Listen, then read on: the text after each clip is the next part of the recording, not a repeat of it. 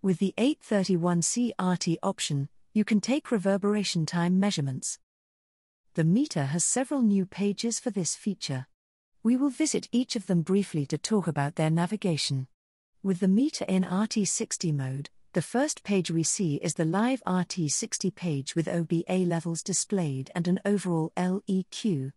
The indicator in the lower left changes to prompt you through the steps while taking decays for a position. First, we need to set up the meter. To do this, click Menu and select Setup Manager. Note that several setups exist for RT60 mode. The RA or RT on the right identifies the setup as RT60 mode. Select the active configuration and click on General in the bottom navigation bar. The lowest and highest filters determine the octave bands for which we want to test and record in our data. We'll pick 125 Hz to 4 kHz. Set our exit time to 5 seconds so that we have time to exit the room once we start the run. Click on RT60 in the bottom navigation bar. For this example, we want to produce an engineering grade measurement.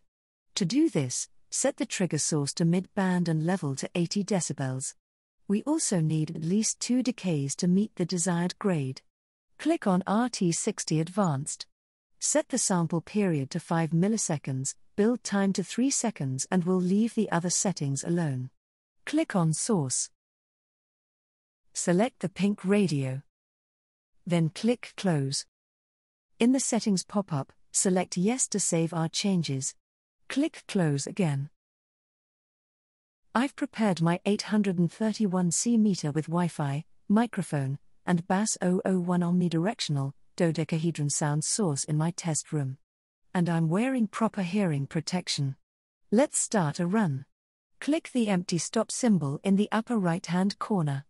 You can see the indicator changes to exit, directing us to leave the room before the loud sound source begins. After the exit time has elapsed, the meter records the background level. The indicator shows the meter is capturing the pre-trigger levels. When the pre-trigger buffer is full, the indicator switches to ready. Since we have the noise source enabled, the meter turns on the noise output. The indicator changes to valid. The OBA graph shows the levels. Based on the trigger source and level settings, the bars turn green as the level exceeds the trigger. The meter automatically cuts the noise output, and the indicator shifts to triggered when the level of a trigger source band falls below the red trigger line. The meter calculates the decay and then the process begins again, based on the settings for the number of decays per position. We have 2 decays and 1 position. For engineering grade, we need a few more. I'll go ahead and run those, then come back after. You can see we now have 6 positions and 12 decays. Let's take a closer look at these in the other pages. Arrow down. The second page shows the T20 and T30 calculated RT60 times for each octave band. Use the left and right arrow keys or click on the arrows on the page to navigate the different bands. Notice that the cursor in the graph changes color based on the T30 quality if available, otherwise T20. Press Enter and use the left and right arrows or click on the grade arrows around overall ensemble to allow us to view the decays or the overall ensemble. If one decay had a noise disturbance, you can exclude it. Click the check mark or select Menu and the Exclude Decay option.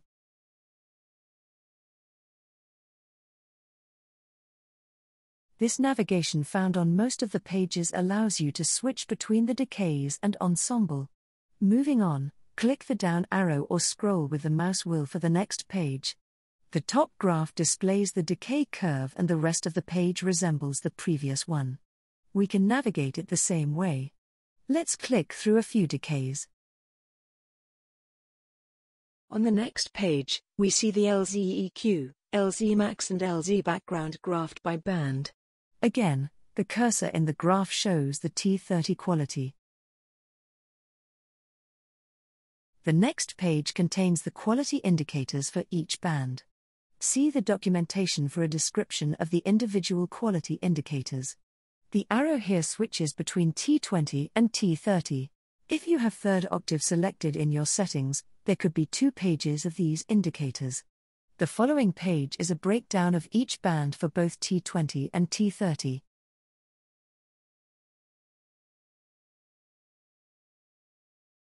The next page provides the estimated grade with the requirements. The next grade section denotes the requirements of the next higher grade. If you are missing any requirement on this page, the actual value will be red. One more page. Click on Source in the bottom navigation bar. Use this page to test your equipment setup in the room. You can press Enter or click the checkbox to turn on and off the noise output from the meter to the BAS001 sound source. You can also change the noise type and attenuate the level of the output. That covers the new feature on the meter. The 831C and G4 manuals have more details about each setting and page. We have updated the RT60 file output when you download and open it in G4. The RT60 files have graphs that break down the decays and positions, including quality indicators that make it easy to see where a problem may exist. You can switch between T20 and T30. The file also breaks down each position and associated decays.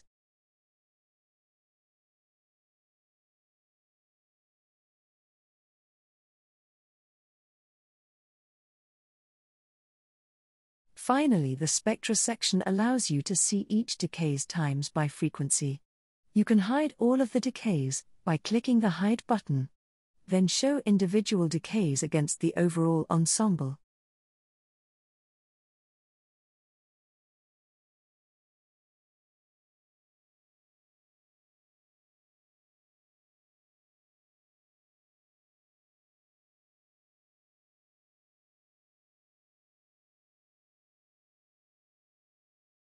Thank you for following along.